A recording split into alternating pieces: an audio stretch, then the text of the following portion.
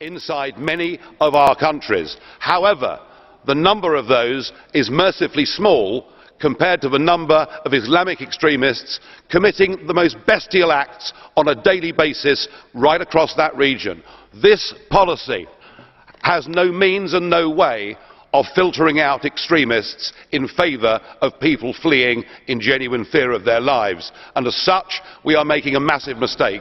Let us follow the example of Australia.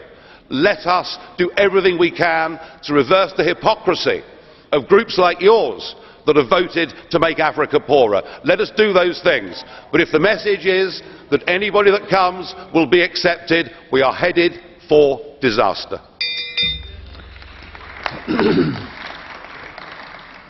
Herr Abgeordneter Faria, ich hatte den Mr. Faria, what are you insulting me? What exactly are you gesturing? Thank you very much.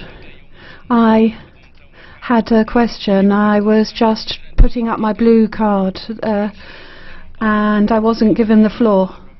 You gave the floor to my colleague, that's all. But what I wanted to ask Mr. Farage was whether Mr. Farage... No, sit down. That's not the way it goes. I said at the beginning of the debate that there were thousands of requests for the floor, and I would only ever take a single blue card question, and you were by no means the first. None of that entitles you to insult the President of the House. For the ECR group, the chairman, Mr. Kamal. Thank you very much. No, for every single